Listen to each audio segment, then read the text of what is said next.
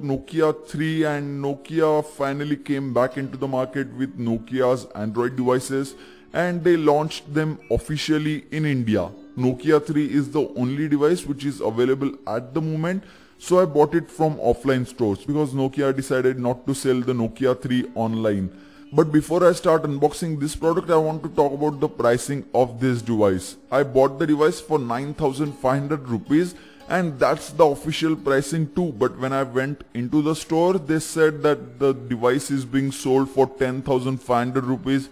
Then I said no, 9,500 is the price for which Nokia has launched. Then they came down to 10,300 rupees. He was not ready to bargain at all, but one of my friends was working there, so they let me buy it for 9,500 rupees, which is the official pricing. The only reason why they are quoting so high because the MRP is also 10,299 rupees. 10,500 rupees is actually illegal to sell at, but 10,300 is kinda okay because MRP mentioned on the box is 10,300. If you're planning to buy this device, then only pay 9,500 rupees to the dealer, like use your bargaining skills to the fullest. Now let's get back to the unboxing experience of this device. First of all, let's check the box. In the front we get Nokia 3 image with two hands. If you had any Nokia device, then the boot animation had two small hands. Maybe those kids got bigger and those are the same hands. Just maybe, just a theory. On the back side you get the Nokia 3 image once again and with some specifications. Android 7.0 Nougat, which is the latest Android version that you can have. Then premium quality because of aluminum precision machined frame. And I do not doubt on Nokia when it comes to build quality. As soon as you open up the box, you will see the Nokia 3 device. I'm going to keep it aside and I'm going to start it later on. Then we have SIM ejector tool, which was a little bit difficult to remove from that because it had some sticker on it. Then we have some normal manuals which will guide you how to use your Nokia 3, or just in case if this is your first time using any Android device, because it's possible. Then we have a box in which you will find earphones, and these earphones look exactly similar to the old earphones which used to come with old Nokia phones. Then we have charger and a USB cable, and the charger is rated at 5 volts and 1 ampere, so do not expect fast charging to be enabled on this device. Now let's boot up the device, and I know what you guys are waiting for, the boot animation. So let's wait and let's hear that Nokia sound.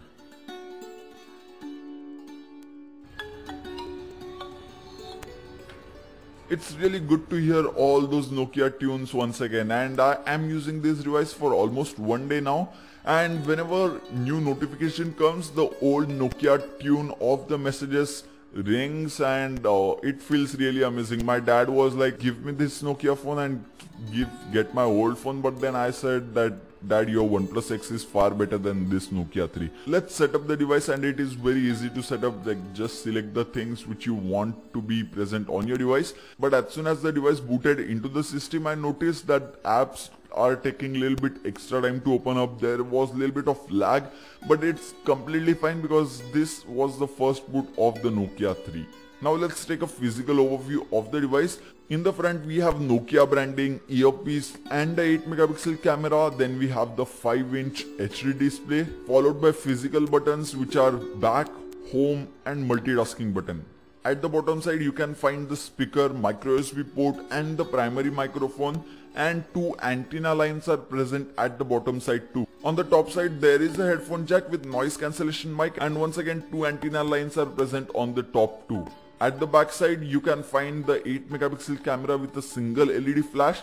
Once again Nokia branding, and the device feels really good to hold in hand, just in case if I did not mention that. The back panel is made of plastic, but it's a very good plastic. Frankly speaking, I do not hate plastic back panels as long as they feel as good as the Nokia 3's back panel, which is really good. Volume and power buttons are present on the right side, and I feel that those buttons are a little bit too high for my hand. I wish the power button was a little bit lowered down. On the left side we have something really interesting, which is dual SIM card slot and a separate dedicated micro SD card slot. because 16 GB of internal storage is present on this device, so you are going to use a micro SD card slot on this particular device, or you have to, because 16 GB is not enough in this world, and you can do that with the separate dedicated micro SD card slot. After this, now let's talk about some of the specifications that Nokia 3 has to offer. So as I said multiple times, 5-inch 1280 by 720p display, which is IPS LCD display.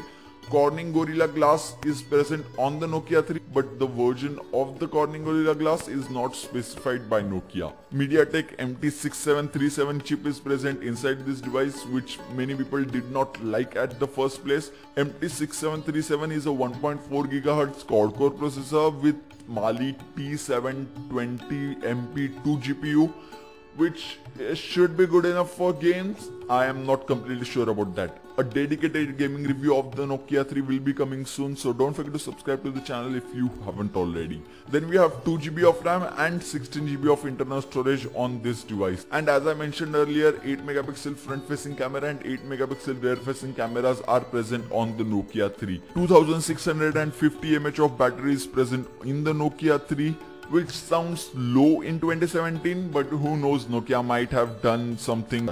Let me test the phone and I'll mention about the battery life in my full review.